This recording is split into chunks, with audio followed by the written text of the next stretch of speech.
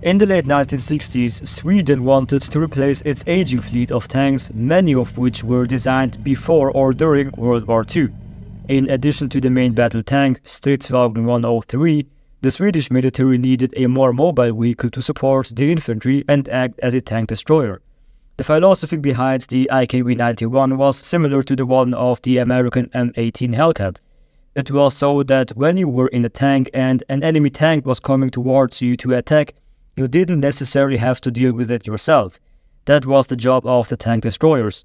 But for the tank destroyers to get to you quickly enough to destroy the enemy tank, they had to be mobile and fast. Also, they would use their mobility to quickly flank enemy tanks to penetrate their weaker side armor. That's also why the IKV-91 was lightly armored and therefore more mobile. With this idea in mind, they requested ideas. 14 different designs from 3 different companies were submitted.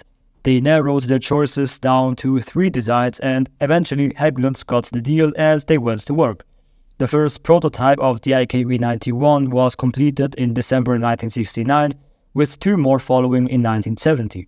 The prototypes used the drivetrain, gearing and other components of the PBV-302 armored personnel carrier, which was also designed by Hägglunds. After extensive trials, Hägglunds was awarded a production contract in March 1972.